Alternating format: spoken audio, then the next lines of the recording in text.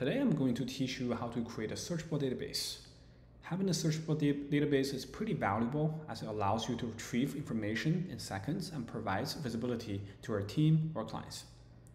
So let's create one together today. Before we dive into the actual application, let's get the data right.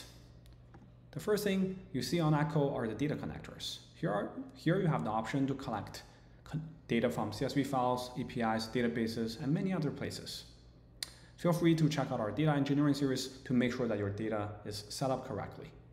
So let's upload a very simple CSV file first.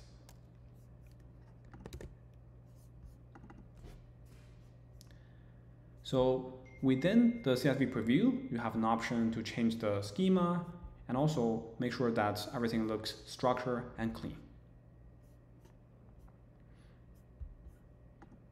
Let's hit upload.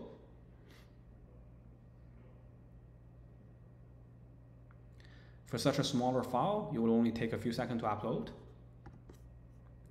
And next, let's dive into one of the data app project.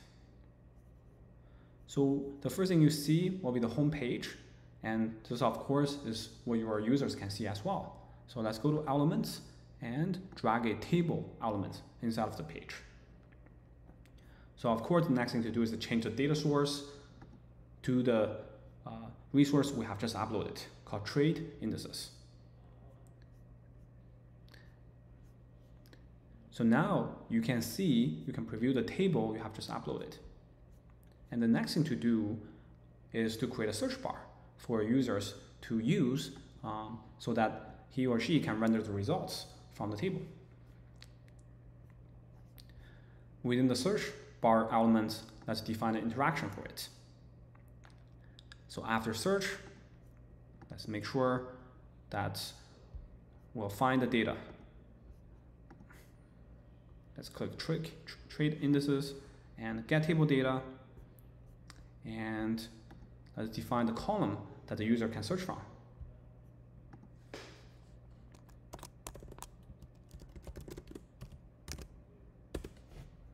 This little code snippet defines a variable for the user so we can render the results from the table.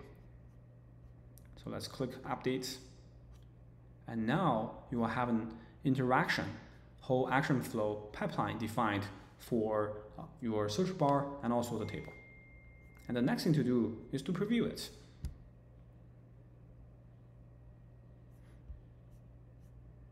So now you can not only see the table, but you can also insert inputs to render the results for the table.